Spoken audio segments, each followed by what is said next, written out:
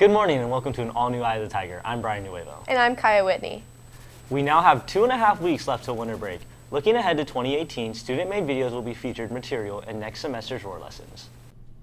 Mrs. Handling's ERWC class produced 8 roar PSA videos that will run during the spring 2018 roar lessons. The students learned how to use language effectively to express roar and what it means to Roseville High School.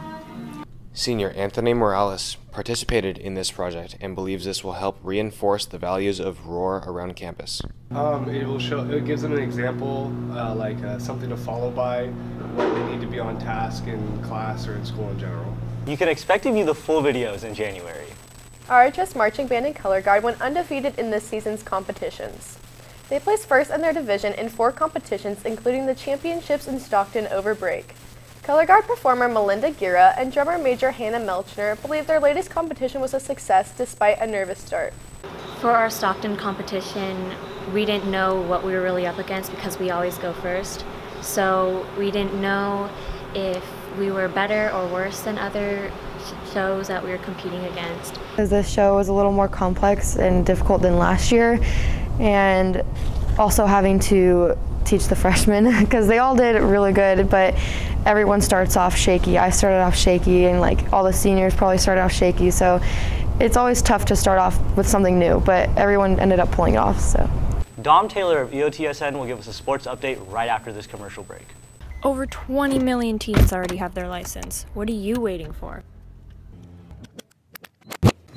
All Good Driving School is here to help you get on the road quickly and affordably. All Good Driving School has DMV-approved online driver's education, free DMV practice tests, and quality behind-the-wheel training. Call 916-363-2669 for more information. Good morning and welcome to this Friday's edition of EOTSN. I'm Dominic Taylor. Star volleyball player Jacob Cole showed true resilience last year as he played almost the entire season with a knee injury that should have kept him sidelined. However, now that Cole and the volleyball team are healthy and preparing in the offseason, there are some outside factors concerning the fate of the success of their senior season. We go to Nathan Richardson with more. Senior Jacob Cole was a huge part of the team's success, but struggled with injury. The injury I had was an osteochondral defect, and that's when there's cartilage behind the kneecap that's broken off, and some bone fragments were broken off too.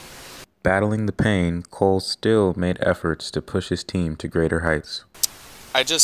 Before, when the injury was in my knee, I just kept playing on it during the season last year because we were going to pretty much state championships, and I didn't want to not play that game.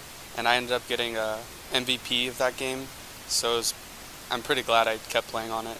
With the pressure of high expectations, Cole regards that the loss of seniors will be tough on the team to make another state run.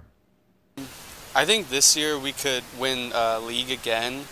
I'm not sure if we could go all the way to winning NorCals again because we lost a lot of our good seniors last year. But I definitely think we can win league again this year. With the new season on its way, Jacob Cole still has concern for a couple things for the team to be ready. I'm worried about who our coach is going to be because we still don't have a coach yet.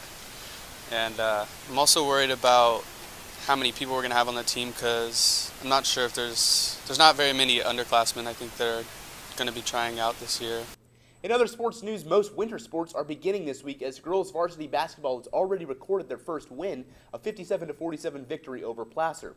Girls basketball will travel to Bremerton, Washington today to play Olympic High School, marking the start of a pre-league schedule full of a host of teams from outside the state, including North Medford from Oregon and Juneau Douglas from Alaska. Boys varsity basketball also began the season with the foundation game against Placer and won their first game in impressive fashion with an 87-54 beatdown. And that's it on your home for Roseville High School sports, top plays, breakdowns, and more. Eye of the Tiger Sports Network, EOTSN. And now we go over to entertainment. With the recent struggles in the DC cinematic universe, their newest movie, Justice League, keeps up the pace of lackluster films. While the character development in the show is okay, with good background story for most of them, some of the characters seem too over the top, either too goofy or too strong, and most characters have some kind of issues. Aquaman, played by Jason Momoa, and Cyborg, played by Ray Fisher, were the standout roles in the show. And Jason Momoa's character in the movie is similar to the role he played in Game of Thrones, which is really cool. And while the characters seemed really cool and full of emotion, the plotline was nearly non-existent for most of the movie and was a complete mystery for the first 30 minutes. The villain in the movie is also very forgettable as well. The development of him was so poorly done that we had very little notion of what he was doing and why he was doing it. The biggest issue is the lack of action in the movie, with nearly a 2-hour movie and only 15 to 30 minutes of any kind of action, which was a real letdown for me and had me leaving the theater with an empty feeling in my stomach, and I definitely had enough popcorn. Now we go back to news. Thanks, Jackson. The RHS Dance Team visited Disneyland last week for the annual performance.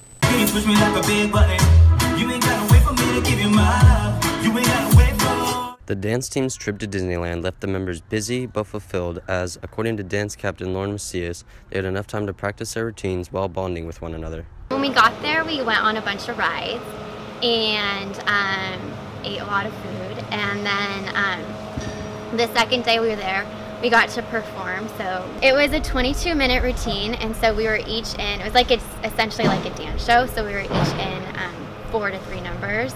Fellow dance team captain Melanie Schroeder had been looking forward to attending for over a year and noticed there were quite a few discrepancies between typical dances at RHS and the ones she experienced in Disneyland. I remember my sophomore year, dance team went to Disneyland, and I wanted to be on dance team, and then I found out they go every other year, so I was really excited to go. Macias believed the audience enjoyed their performance and the time spent with their teammates helped them tighten their bond. Yeah, they did. It was our parents, so I feel like they have to love us no matter what. But they actually really liked it. They said it was really good, yeah. Schroeder felt it was an incredible experience and was very appreciative of her time there. I like that we got to perform in front of such a big group of people, and it was a good opportunity for our dance team. Switching gears to the dance program, dance classes are preparing for their winter show. Senior Clayton Stauffer is excited to be part of the all-boys dances in his last holiday show. It's my senior year, so it's like the last hurrah of senior year. So there's 2 boys dances this show, so it's going to be a lot of fun because the boys dances are always crazy and chaotic. So Senior Tiffany Stewart encourages people to come see the variety of dances that will be featured at the show. We offer lots of different styles, from ballet to hip-hop to clogging and tap. So it's just going to be lots of fun, really holiday themed, and there's lots of different styles for everyone. Tickets for the show went on sale this week. You can buy them in the dance room or at the student services window. That's it for us today on Eye of the Tiger. And remember, we're always on at eyethetigernews.com. See you next time.